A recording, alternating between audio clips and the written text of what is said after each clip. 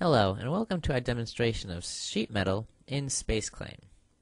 So we'll start with bringing a step file of this plastic housing that was recently made.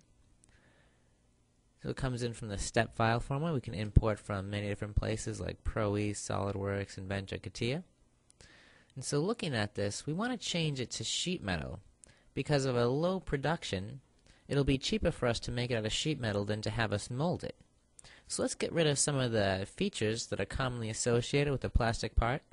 We'll go ahead and rip off all the rounds that are on the model as we start to work with it. So we have sharper corners that'll be useful when making our sheet metal part.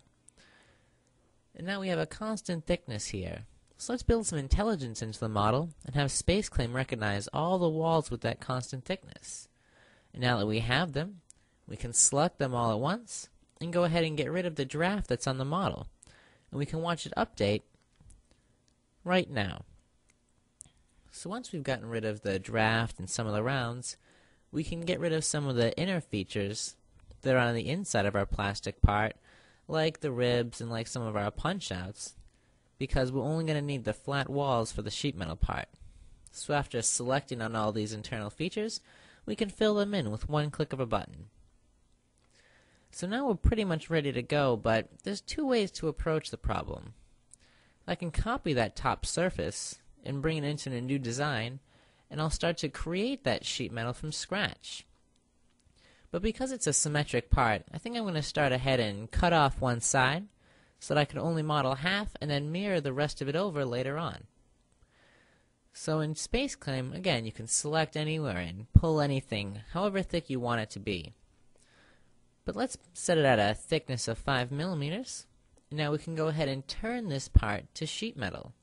So we'll be able to have alternate modifications possible for us. By just selecting on an edge, we can quickly pull that out and create a wall.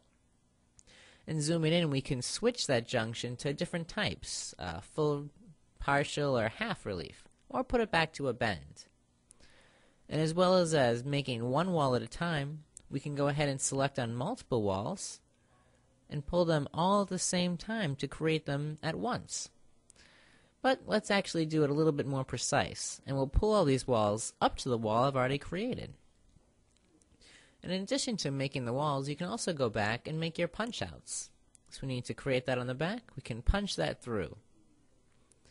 So now we've seen some full walls. We can also make partial walls just by pulling our wall points from the end, and we can precisely dimension them too. Let's pull that down 80, just like the other walls. So now we can modify this after we've created it by either moving our wall left or right to add a little bit more of a leeway in there, or we could take this wall and rotate it out so we can put it at the precise angle it needs to be. But in this example, we're going to keep it 90, so let's escape out of that. And look at some of the relief points that SpaceClaim automatically puts in.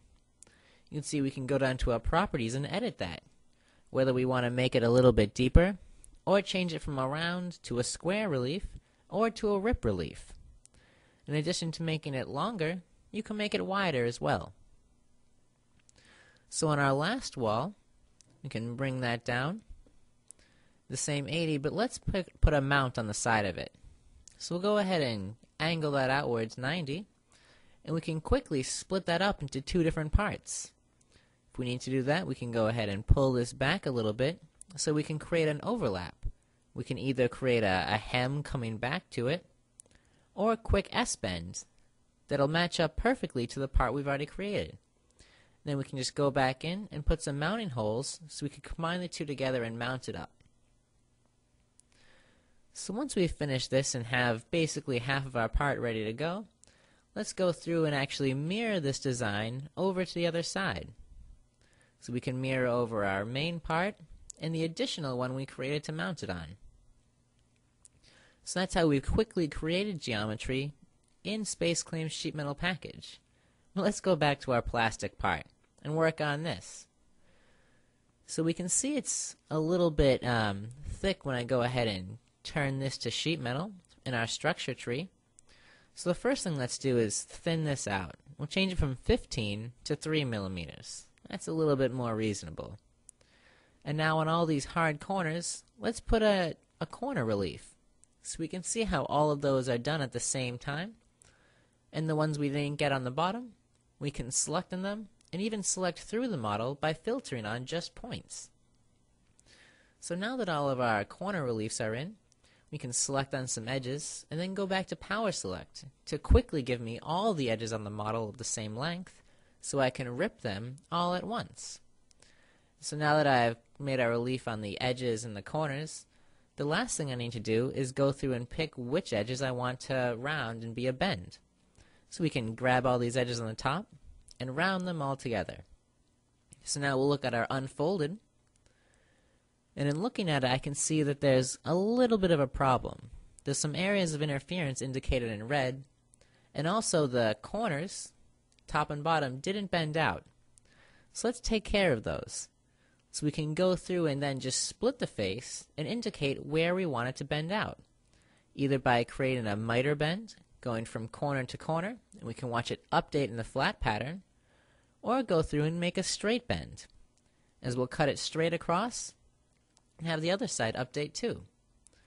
And it appears we forgot to put some rounds or bends on some of the corners, so we can go through and select on them, add our bend, and again, it updates in the flat pattern, and we can see it in this split screen mode. But now we need to get rid of this overlap on the parts, so we can grab on these guys, and maybe we'll change those bends to a rip, and now we can go back in and add the bends wherever they need to be. So now we can actually manufacture this properly, and we have an end product. Alright, thank you for watching our sheet metal demonstration.